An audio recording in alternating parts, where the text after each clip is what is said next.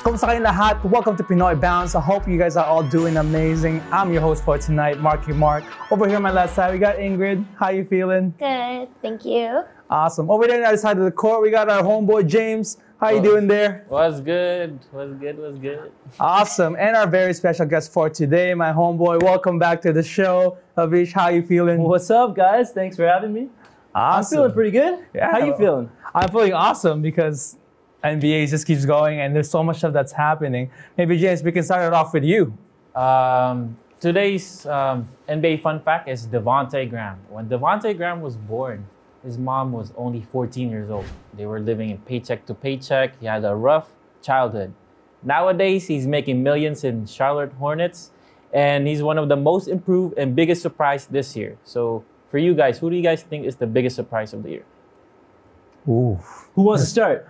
There's so many players this year. I think I'm taking Brandon Ingram just because, I don't know, maybe it's just a change in the situation. Everything that comes from LA, comes out of LA, just becomes, a revelation. Even so with Lonzo Ball, I'm taking him as well. That's been a big surprise to me as well. They come as a package, like in terms of their improvement this You guys season. going to just take the whole New Orleans team? Pretty much, yeah. They just all this Or just, improvement. and we're also waiting on Zion, so We're we'll waiting see for that too. Zion. Yeah. All right. I'm going to take Bam Adebayo. I feel like he is he's really improved on Miami. They're second in the East right now. Bam overall, he's one of those players that's like a positionless player. You never really saw it last year, but he really sparked his defensive ability. Now he's getting over a block, a steal a game. He's scoring 16 and 10. He's one of those guys that's giving assists out to the team. He's just making the team better, and you see that in how Miami's performing. So it's kind of cool to see him do well. He's taking that Draymond Green role kind of in a whole except new better. level. Yeah, Better, except more aggressive too. Yeah. Well, he's got the height first of all. Yep. And the passing ability is there too. Yep. And I think he's helped Miami to where it is now.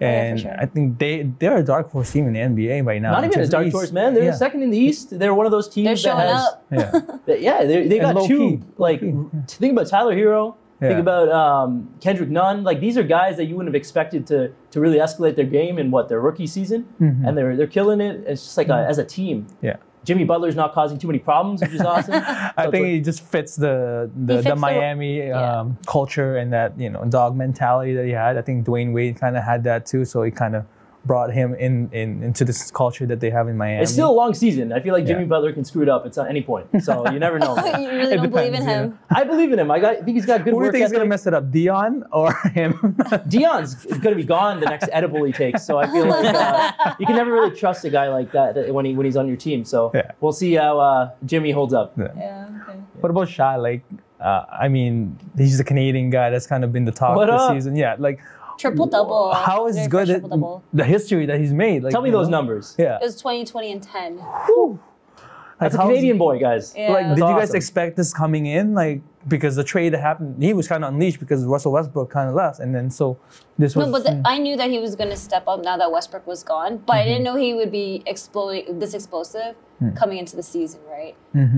So I was a big fan of him at Kentucky. Yeah. He's one of those guys that you realize how good he is once he's given an opportunity. Yeah. So in Kentucky, he came off the bench and they quickly realized he's one of their best players. And then when he made it to the NBA, the LA Clippers finally gave him a chance to actually perform, pretty much as a sixth man. Yeah. And then they knew what they were giving up in order to get Kawhi and Paul George, but it was one of those trades where win a championship now or go with your future. And OKC now has the Clippers' future, right? What do you think OKC should do? Because they have a pretty good, they're kind of like the Boston right now, where Boston was a few years ago. Yep. The picks and the player development. But what did Boston do in that situation, right? They traded for Kevin Garnett. Yeah. Right? So it's one of those things where they won a championship eventually, and they used all those picks to leverage into a current situation. But I think either it can go two ways, right? The 2022 draft class is really deep. Maybe they get some, I forget what their first round picks are and what year, but for the most part, it's really recent and it's the next few years that they have some first round picks. And they either leverage that for a superstar, bring it in, tie with Shea, or they just draft their next future. Yeah. What about other players? Like, it's been kind of low key mentioned. Jonathan Isaac's been good this season. Fortunately, he's suffered. Man, Orlando's pretty good. Orlando's been good this season. Markelle Fultz. I was about to say Markelle Fultz. The way that he bodied LeBron. yeah. Oh my gosh. Who'd have thought? I think he just needed a lot of players, I think maybe Ben Simmons is also in the same boat. Yeah. They just need to be. They just need to be away out. from the spotlight, like you know, away from all the criticism and all these.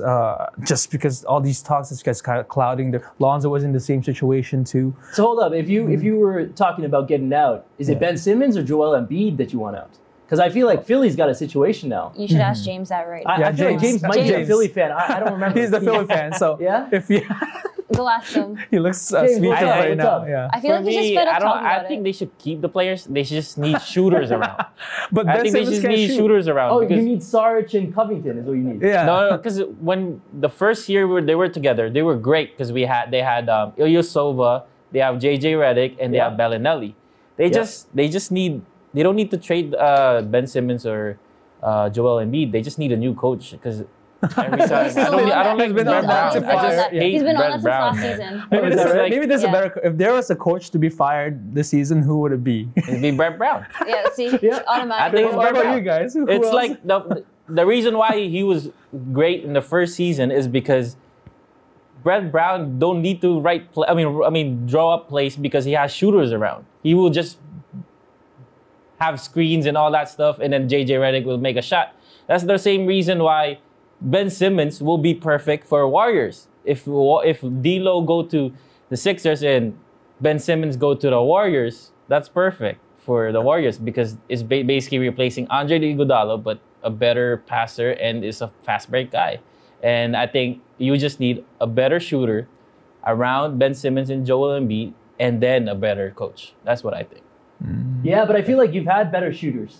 You've had Landry Shamet. You've had You have Landry Shamet, Sales. all those guys. Right? Yeah, So Shamet was great. Yeah, There's Covington was great. They too. had the right pieces. It's just they could never make it work. So maybe you're right. It's the coaching issue. It's the coaching, man. And maybe it's a cultural management shift too, they need. because they made that decision to get someone like Butler in, right? Who was not as good of a shooter as like Sarge and. Well, they had Covington.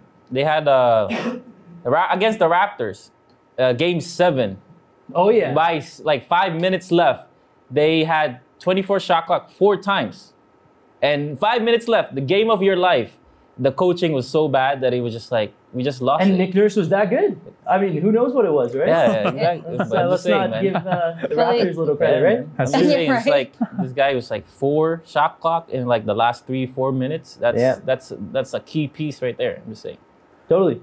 I think we're all convinced right now in terms of what James wanted to do for if he's the GM I for think he should be the Philly. GM if anything. Well, that's all we got, guys, for What's Up in the NBA. But when we come back, all about the Raptors.